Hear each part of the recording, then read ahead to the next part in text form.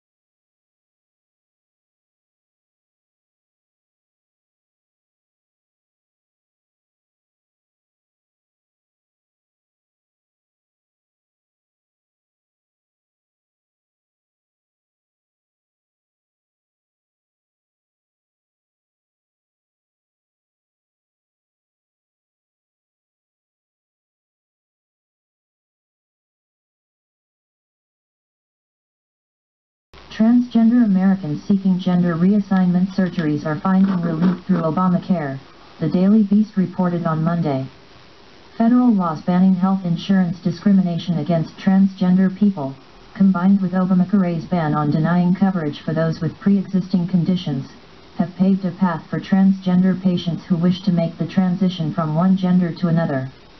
The federal anti-discrimination regulations have yet to be written, but California insurance regulators have said that companies must treat transgender patients the same as other patients, reports the Daily Beast. For example, if plans cover hormones for postmenopausal women, they must also cover them for transgender women.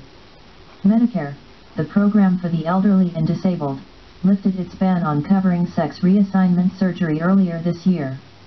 What gets covered varies from Obamacare policy to policy. But Transgender Law Center Program Administrator Anand Kalra says, the law and policy are on a transgender person's side for the first time. Okay, you see that that is such a great thing, because you know what it is? A lot of transsexuals are not getting the proper health care. They're taking hormones, for other people and stuff like that. The hormones, like I said before, it's for females, and it was, in reference to estrogen and stuff like that, as far as their hot flashes and stuff like that. The women have to go in to get mammograms and checks and stuff like that for cancer, because you're taking this type of pill, and a lot of transsexuals are not going in for mammograms and stuff like that to get, as far as the cancer been spreading. And the thing about it, it works very well because you don't have to go overseas, to get the type of work that's done for you. Because this is the problem that we're having.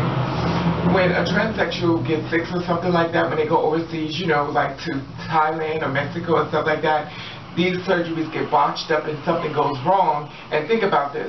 Now, you're at home in the United States of America, and you're at home and you're getting sick. Now, a lot of doctors will not touch you because simple fact of the matter is that they don't want to get a lawsuit over dealing with someone else's work. So basically what you have to do is try to get back to, you know, where you went to. And a lot of times people say, well, you know, they're not supposed to refuse you as far as, you know, your health care and stuff like that. But if someone has already done some type of work and you coming in trying to fix someone else's work, you're not really sure exactly what they're doing, which makes the person, which is the patient, life at stake because they really don't know what to do. And what is it? They may move something or shift something that's not supposed to be shifted or something, because everybody does everything differently, so they don't really know the kind of job that's been done on their patient. So a lot of times doctors don't really like to see other people's doctor unless it's something small, but it's something of that extreme, you know, in sexual reassignment surgery. And the patient will have to get what you're going to do. Now, your body's not dilating. You know, when you get the work done and it's not dilating right, you need to go over to Thailand or Mexico, and you're about dying in 5 more minutes or 10 more minutes. It is impossible. So it's a blessing, and it's also a great ban lifted for American life and as far as transgenders and their rights and stuff like that. It's, you know, moving forward within the community we live in to try to be acceptable as far as moving forward in reference to getting job and work and stuff like that, you know, just to push through and stuff like that. Now I'd like to see how this turns out. It's going to be very quite interesting. Hopefully it will be utilized the right way. Hopefully someone won't be in between their surgeries and something goes wrong and then all of a sudden, you know, I'm just going to say on a positive note, I just think it's a blessing. I'm glad that the ban has been lifted, so you girls out there can now officially get yourself a vagina, of a JJ, and stuff like that. If that's what you want to work for, you would say you want to be a woman. Now it's your big opportunity. It's going to be a big step for some because some people still like using it. So that's up to you, but my thing is this is that. The ban has been lifted. I put down up there, you know, you saw a couple of states and stuff like that, and you also get have private doctors and stuff like that are starting to sign up. People are starting to sign up because people are, you know, trying to keep, you know, help as far as the transgender, and also they're trying to get to that money.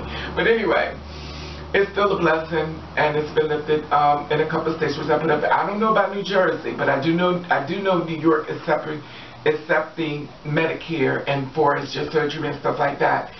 And Obamacare is giving away free for JJs. Well, of course not free because you have to pay for Obamacare. Anyway, that being said, I just thought I'd put that out there, and you know, it's up to you to decide what you want to do. Anyway, thank you for acknowledging the transgender community. Now, my sisters, it's up to you to decide what you want to do. Just put it out there, it's for you. Anyway, I want to say hello on the people, boom. I want to say hello people, bam. And I want to thank you for watching, thank you for subscribing. I want you to do you. I want you to do you the best way you can. If nobody don't like it, then fuck them. Alright.